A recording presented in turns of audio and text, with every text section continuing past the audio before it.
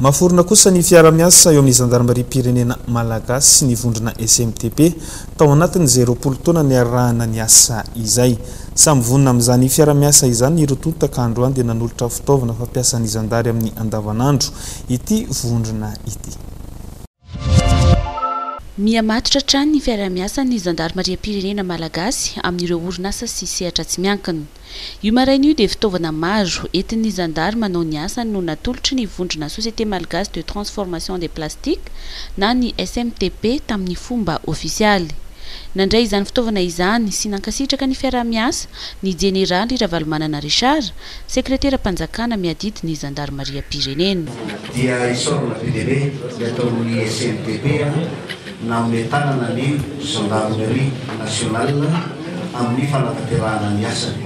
Marika hita maso zao amin'ny fahatokisana izay atao aminay ary mampahery anay amin'ny fanatanterahana ny asanay satria ny asanay dia sady be fahavalo, ny asanay no miatra amanaina isanandro ka izay no isaorana amin'izareo mampahery anay ny ataonareo dia misotra makasitraka.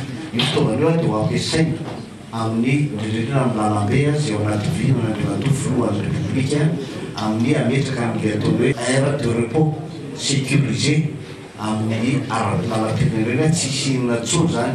Ny tanjona moa hoe tsy isinana intsony farafaratsy mba hampihena ireny fanafiana eny amin'ny arabe-pirenena ka mba hilamina fehizay izay mpampiasa.